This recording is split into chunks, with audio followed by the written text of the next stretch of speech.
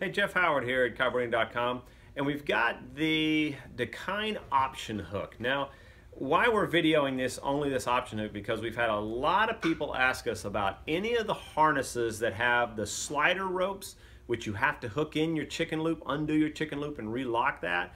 They're looking for an option of putting on a hook. Well, Dakine finally did it. It's a stainless steel. You can see inside of here. This is how it's made. It comes with this little cover. But you can see that you can easily stick your rope through here and use this as a standard hook into any chicken loop, just like a bar, and this will slide along that rope. And any wear and tear, you can easily replace your rope, but it's very, I think it's going to be a popular item. We've had a lot of people ask about this, constantly having to unhook it, such as on the right engine type harness. This is a fantastic option.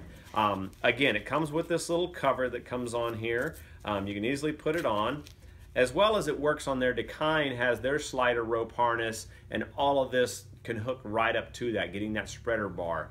But we wanted to put this as the option hook, and it creates something in the market that a lot of people are asking about and would like to have, so they can just hook in any chicken loop very quickly, unhook and hook back in, and install that on any harness that has the slide rope in the front, or if you're custom doing some stuff and redesigning your harness to come up with something, this is a quick, easy, very cost-effective option that you can put on there. Anyway, that's Jeff Howard here at Kiteboarding.com to educate you a little bit further.